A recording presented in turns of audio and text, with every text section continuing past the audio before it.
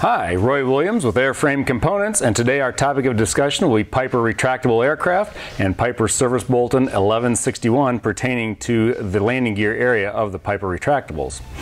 The Piper PA28R series and the Piper PA32R series are similar in construction, so this will apply to both of those, as well as the PA44 Seminole twin-engine aircraft as well. For demonstration purposes here today, we have a left-hand Piper Aero wing. This end would be the butt end of the wing against the fuselage, continuing to the outboard end of the wing here, fuel tank and leading edge segment of this wing. The landing gear of the retractable Piper aircraft is located in the aft portion of the wing at the inboard section of the wing, immediately behind the fuel tank area in this inboard aft section right here. On the retractable Pipers, the landing gear area situated here just ahead of the flap, just behind the fuel tank. You can easily identify this area with the double row of rivets at the inboard rib, the double row of rivets at the outboard rib, and the double row of rivets along the auxiliary spar. The retractable Pipers are prone to damage in the landing gear area anytime they suffer a hard landing, any type of rearward impact, potholes, runway edges, things like that. It will start to deform the landing gear area. You can see on this particular wing, these rivets are popped, they are deformed, the skin is starting to push up. This is where the landing gear is actually starting to break loose and start to protrude through the upper portion of the wing.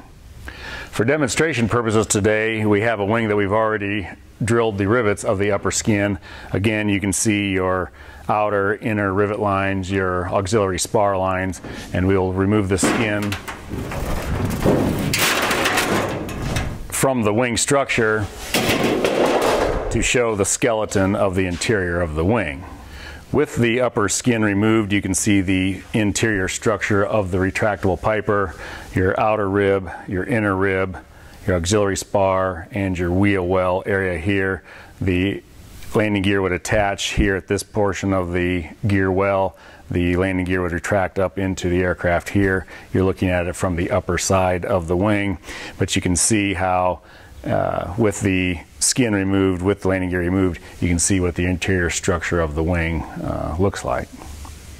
You can see on this outer rib here, this is where the forward trunnion would be attached for the landing gear attachment.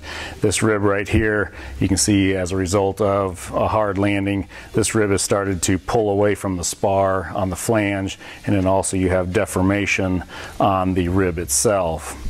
On this auxiliary spar, we have some deformation on the lower cap as well. On the inner rib of the wing, you can see the cracking that has occurred here on the flange of the rib as well. This is what Piper Service Bulletin 1161 deals with, looking for cracks behind this trunnion block here. But you can see this has been cracked out and actually torn away due to hard landing, but just normal wear and tear on Piper retractables will cause cracking in this flange area as well.